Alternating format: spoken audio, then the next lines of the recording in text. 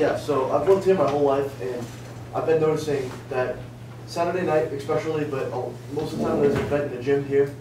For some reason they treat the basketball court like it's a parking lot, and I mean, I know you play basketball all the time, you probably see this. And it's getting to the point that it's getting destroyed, like all over the place. And it's on the court out here, the court right out here, and the rims are bent, everything, it's completely destroyed because people park on it and misuse it.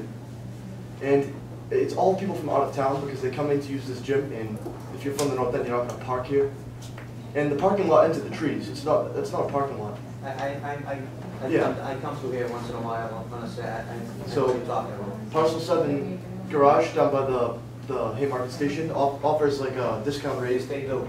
Yep. So I don't understand why, if we can get the Nazzaro Center to maybe validate that. I'll get the stamp. I hear you. It's a good idea, actually. Because it's getting to the point of, like, I was out there with my brother the other day, and you couldn't do anything. You know, all the people are the nicest people because I know they're told to park there, but I mean, you can't really do anything about it. And it's just, if they could just validate it, maybe this wouldn't be a problem. It's like a $2 validation stamp if you get the validation stamp. It was just like when they're having events evening. Yeah, it was like Saturday night. They had a big event up there, and the whole court. I had pictures of it on my phone. I think the travel team probably had a basketball game. I'm gonna give you my email. I have you. Thank you. Yeah, of course. They work. You know, if they cut over 3 hours, 1 minute over 3 hours. The meeting's adjourned unless anyone else has any other.